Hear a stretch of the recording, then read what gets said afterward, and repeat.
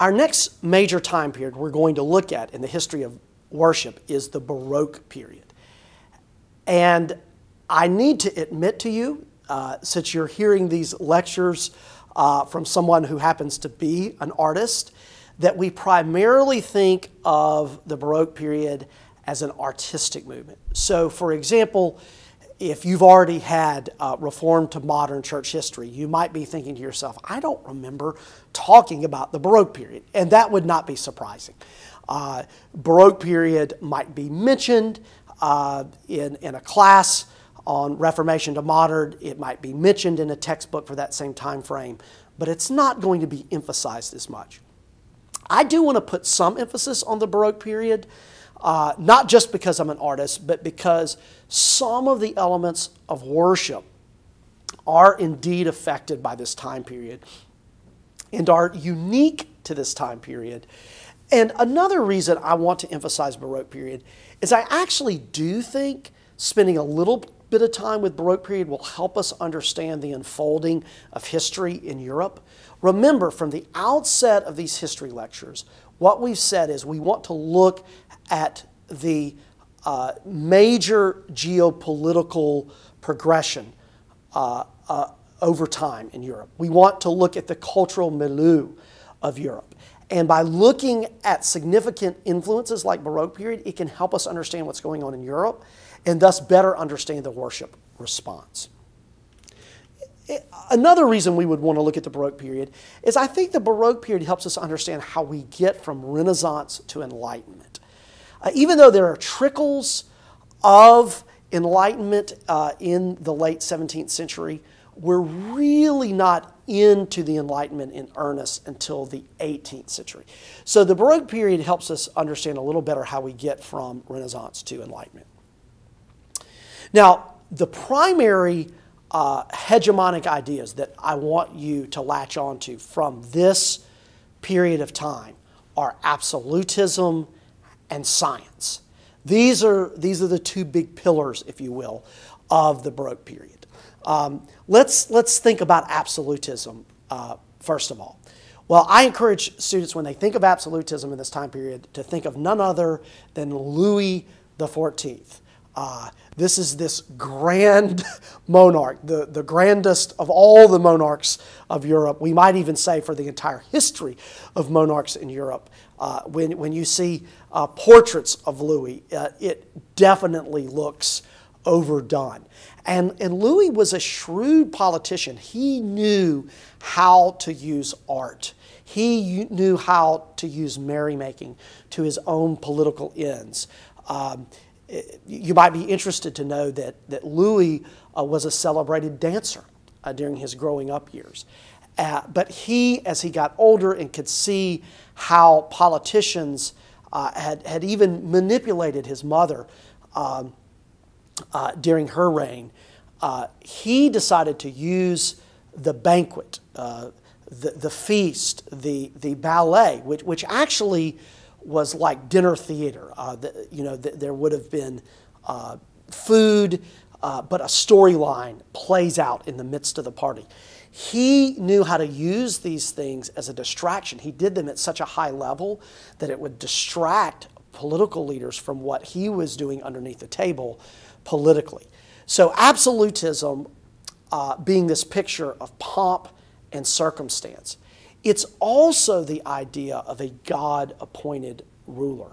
The absolute ruler believes that God has put him in this position to rule, that he wouldn't have this power if God had not put him in that place. And you could just imagine with now the monarch of England, who has become the head of the English church. The French are going to increasingly flex their muscles in terms of their influence in the church. That even though absolutism is not a totally new idea, it sort of reaches a zenith during these years from 1600 to 1750. Now, the other idea that is prominent during this time period is science. And I like to look at music technology as a quintessential example of science. Now, I should say science is on the rise, even before 1600. Don't forget that Aristotle had been rediscovered by the West. So there are thinkers who are rising, folks like Sir Isaac Newton and Sir Francis Bacon, who are rising up from these philosophical ideas and creating significant scientific approaches to the world. But one interesting development of science, because science ends up influencing lots of things, is the way it impacted music. And at the very end of the Baroque period, as we're getting closer to 1750, there's a tuning system that's developed. And Bach doesn't invent this tuning system, but he becomes aware of it. And he demonstrates by tuning a harpsichord to what's called equal temporal tuning that you could tune an instrument one time and go from any one key to any other key. The implications for this artistically are incredibly powerful. They are incredibly powerful. So it's one of these neat moments in the history of music that relates to science and will actually have implications for even worship music that's written later. So those are our just two fun ways to remember absolutism and science in this period. The other thing that we see happening in the Baroque period, about halfway through, certainly by the time we get to the 1700s, this is a robust influence in Europe, is Pietism. As we come out of the 30-year German War, there's an increasing desire not to let go of orthodoxy, but to make faith more personal. Some of this is out of desperation, just the great tragedy of the 30 Years' War caused people to be desperate for personal relationship with God. And Spencer helps lead this movement with small discipleship groups that he creates that yearningly look toward a greater communion with Christ and greater discipleship. We also see, as we get into the 1700s, Count Zinzendorf, who becomes aware of this movement through his studies at University of Wittenberg. He also has relatives who are aware of the movement who introduce him to Pietism, and he becomes a very important figure in Pietism because he is a person of aristocracy. And so he sets up a portion of land that he's over in southern Germany as a refuge for this movement. And this land that he sets up is connected to some of the earliest reformers. So this is just one of these interesting connection points in history that emerges seemingly out of nowhere. Many would suggest this is absolutely divine intervention at this point in history. But you've got a group of early reformers called the Bohemian Brethren. And they are what's in the modern-day Czech Republic. Well, through a series of political events, they are having to leave that part of the world. Well, their part of the world is connected just underneath Germany. And this land, some of which Count Zinzendorf controls. And he sets up territory for them in this southern part of Germany that is called Herrnhut. And at Herrnhut, it becomes a beautiful communion of saints. These people are protected. They enjoy this very heartfelt worship. And they begin to integrate very hearty song singing as part of their worship. So there's a particular current of pietism that has to do with music that emerges through Count Zinzendorf's leadership. He becomes a worship leader in a sense. But we have others who are associated with pietism who are also influential on songwriting. So for example, a very early thinker who sort of foreshadowed what would happen with pietism was Paul Gerhardt. So Paul Gerhardt comes right at the beginning. His life ends just as Pietism is beginning. But if you look at the quality of his hymn writing, it's very personal. It has many of the aspects of pietistic theology and writing. In a sense, he sort of foreshadows where pietistic writing is going to head. I do have a hymn focus for this particular point in history, particularly with the pietistic influence, and that is Praise to the Lord the Almighty, which you can find in the last several Baptist hymnals. This is a hymn by Neander, who's part of the pietistic movement. And at first glance, this hymn might seem to represent more orthodoxy, which it does. Keep in mind, the pietists are not against orthodox theology. But the opening lines of this hymn feel more like high church to me. Praise to the Lord, the Almighty. It's this high and holy view of God. But notice as you continue reading the words of this hymn, you might even look those up on your phone as we're talking about this now, that you have this powerful phrase that God shelters thee under his wings. So the more you look at this hymn, and to be honest, this was surprising to me as I discovered this pietistic influence on Praise to the Lord the Almighty, which actually Eskew and McElrath bring out the connection of that hymn to the pietistic movement in their book, Sing with Understanding. But as you look at these words, the more you look at them, you're going to see, yes, you have orthodoxy, you have a high and holy view of God, but there's also a tenderness to these words. Now, I will suggest to you that this particular hymn works really well toward the beginning of a service. It certainly works well as a song of transcendence. I have put it there more than once, but from a historical standpoint, I wanted you to at least be aware of that personal, tender, pietistic influence as well. Now, the Enlightenment is our next major time period. The Enlightenment begins in earnest in the 18th century. There's certainly rumblings before the 18th century, but it begins in earnest in the 18th century. And what we have with the Enlightenment is science continuing to awaken and have influence on the average European mind. So how do we get science that was in the hands of really just a few as we moved into the Baroque period into the hands of the masses, or into the hands of the rising middle class, or as the French call it, the bourgeoisie? How does that happen? Well, I would suggest to you it happens most powerfully through the encyclopedia. Now, the French didn't necessarily invent the concept, but they made it great. So the encyclopedia is intricately tied to the beginning of the Enlightenment, and the beginning of the Enlightenment is intricately tied to the French, which is not surprisingly happening under the nose of these French monarchs. So here you have Louis XIV, the absolute monarch of all absolute monarchs. It's not surprising that under the noses of his of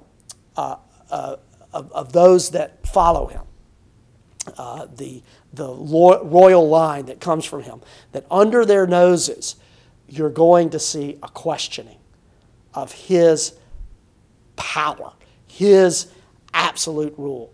This should not surprise us. In fact, that's what is meant by the inevitable collision of science and absolutism from the previous period. Rousseau is one of these figures who gets involved with the French Enlightenment and becomes a prominent writer of the encyclopedia. Now, there's a story with Rousseau that sort of captures his influence in this time period. Rousseau is aware of an opera that is taking place. Now, I need to give you a little bit of context here on opera, because this really, what's happening with opera at this time period illustrates the movement from Baroque to Enlightenment. Opera was actually invented at the beginning of the Baroque period. In fact, when you're studying Baroque, you often see the invention of opera as the beginning point of the Baroque period itself. But as opera evolves between 1600 and 1700, because of absolutism, operas always cast the kings in a very, very positive light. They are not questioned. In fact, so much so that if a Greek tragedy is being portrayed, the storyline will be changed to make the royal figure in the story look good no matter what. So they're lessening the impact of these Greek tragedies just to make the king look good. Why is that? It's because of absolutism. Well, there's a counter movement that starts in an area of Italy. The type of opera is called an intermezzi. We could practically just call it a comic opera. And what's happening with these operas is, for the first time in the storyline of these operas, the aristocracy is being questioned. So there's a phrase that I'm borrowing from one of my professors at University of Southern Mississippi back during my master's days there, Sanchez. Sanchez had this phrase that goes like this: kings may play clowns, but clowns must never play kings. So a king can pretend to be a fool if he wants to. A king can pretend to be a clown. No problem there. But if you're a clown, you don't get to pretend to be the king. And this saying did hold true for the way Baroque opera was done. You never questioned the authority of the king. What's happening with this comic opera, and the first one is credited to Pergolesi. It was presented in Naples, and it was called La Serva Padrona. So what's happening with this comic opera, La Serva Padrona, which means the mistress maid, is a maid is pretending to be, in this day and time, don't think of your modern context for mistress. Think of mistress as a person of aristocracy. That's what it meant at this time.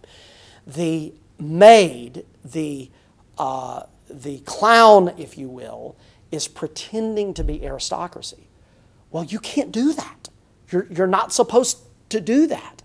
And so Rousseau hears about this opera. He goes and celebrates it through an encyclopedia article. He even tries to write comic opera. So this is a real turning point in history as absolutism is being questioned, and Enlightenment is one of the forces that questions absolutism, and science as well is going to help overturn absolute rule. Now, one other thing I want to mention, because really Enlightenment is a philosophical movement, so it does actually overlap with Baroque period. So you have Bach, who's writing in the midst of Enlightenment. It is a full-fledged movement by the time he hits the scene, but artistically would put him at the very end of the Baroque period, around 1750, and he is a absolute high point of Reformed art. This is unquestioned by art critics, and I just want to bring your attention to that. For example, his work, The St. Matthew Passion, is considered by some, people like Albert Schweitzer, to be one of the greatest works of art in human history. In other words, if you compare it even to something like Notre Dame or other tremendous works of art, he puts it right there with these other works of art. And this comes out of the Reformed movement. I mean, this is a truly Reformed church artist, high point in all of human history. And I've suggested, this is just a thought that comes out of some study I've done of Bach Cantata 106. What Bach does with Cantata 106, which is actually a funeral cantata, is just a tour de force of theology meeting strong theology. Theology meeting powerful art. So what Bach does in this tremendous piece of art is he has a theological statement that the person who lives on earth is going to die.